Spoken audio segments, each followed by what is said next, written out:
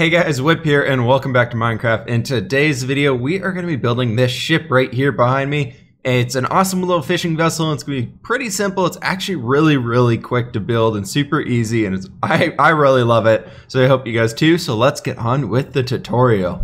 Okay guys, to get this started, we want to start off with a dark oak planks line at that water level there that is 15 blocks long. So we're just going to fill this guy in here. We're going to go to the front here real quick.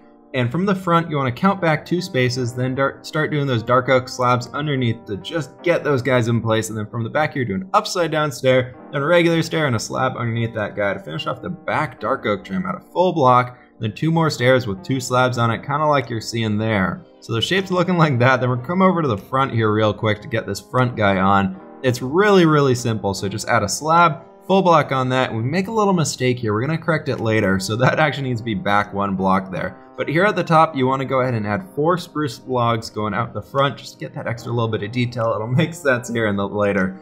Moving on a little bit. Now we're going to work on the shape of the hole. We're using birch block. Go ahead and add a upside down stair there. Bring in full blocks until you see 3 dark oak blocks out the back, and then go ahead and add in a slab there.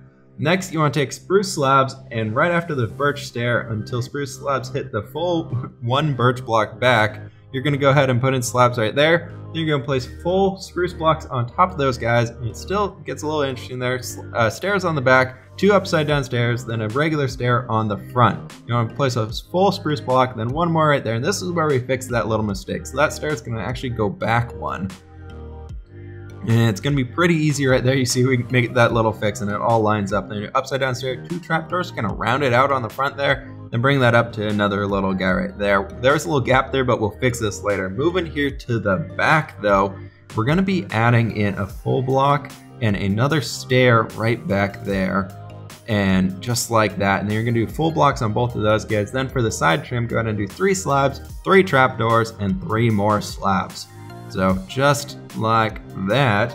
And now you guys want to go ahead and redo this on the other side. Just copy it over, get it all exactly same on the other side. It's super simple. We're going to do it here real fast. And then we'll just work on the rest of the boat. And then we're going to work on filling in the interior. So I'll meet up with you guys in a sec.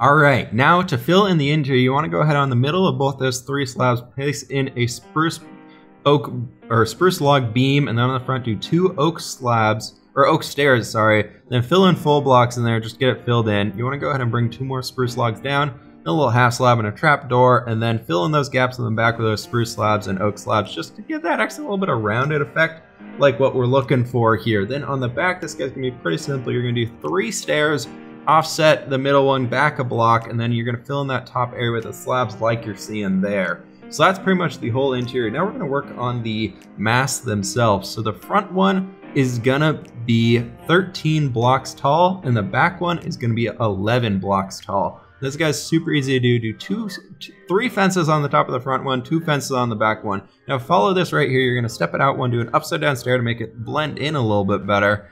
And then on the back, we're going to so you're counting down 1.5 blocks on the front one, 2.5 blocks on the back one, and you're just trying to get these guys right in there just to make them slope up real nice. Now on the bottom, you want to count down 5 wool blocks and then copy the same layout that we have on the top, and don't fall off the boat. And then do that exact same level on the front and copy from pretty much what's right above it. So stepping back 2 on that guy right there. Now on the front here, you want to start from the very top, do 3 oak fences, then 3 more, then step down 1 at a time. If you line this guy up correctly, it should meet up at the very front of the boat, just like that. Now we're going to work on getting these masts in, because it's getting pretty much to the end point. So these guys, we're going to do them sticking out. There's no real rhyme or reason to how this looks. You pretty much just want to make it for whatever looks nice to you. We're going to slow it down here so you guys can watch this and copy it as you go. I didn't have a method for it, just kind of filled them in. Try to make it look like the wind's gonna push it out. So you can see there, we're trying to bring them out, just make it look like the wind's pushing them all to the same side.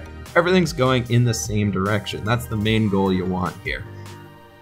If you're gonna add some, you can go ahead and add some flags to the top of those little fence pillars if you wanted to. It's not really needed. It's a little small for that on this boat, so I don't really think it'd make that much sense. Here on the front though, you want to go ahead and keep that coming out to the same right there. So we got 3 masts on this guy, and it looks pretty great. We're trying to link it up there in the bottom center just to have another tie down point. I wanted to go ahead and experiment here and just add in some light gray wool and add some stripes, and so you guys can follow through with this as well if you would like to. It's pretty simple, it's super easy, and it works really well. I don't know what to tell you guys, it works really, really well having that. If you want to see the mask close, however, go ahead and watch the beginning of the video. If you want to like dock or something, that's where it is in the beginning of the video, just go ahead and do that. We're flying around the ship right here, and we're going to add in the interior from this side. We're going to use little crates here, using trapdoors to make the outside, and in the back there we do just a little item frame to signify the wheel, because we don't really have one that can be that small. We're using prismarine block there to make like fish or something. Then we have an open crate in the back, or open chamber, I guess, for fish to be stored, because it's a fishing boat after all, so we need to have some of those guys in there. Then we just add a bunch of other crates and chests, and those are note blocks in there that those crates, you can actually use the regular ones without them textured into crates, and it looks like a crab pot, so it works both ways.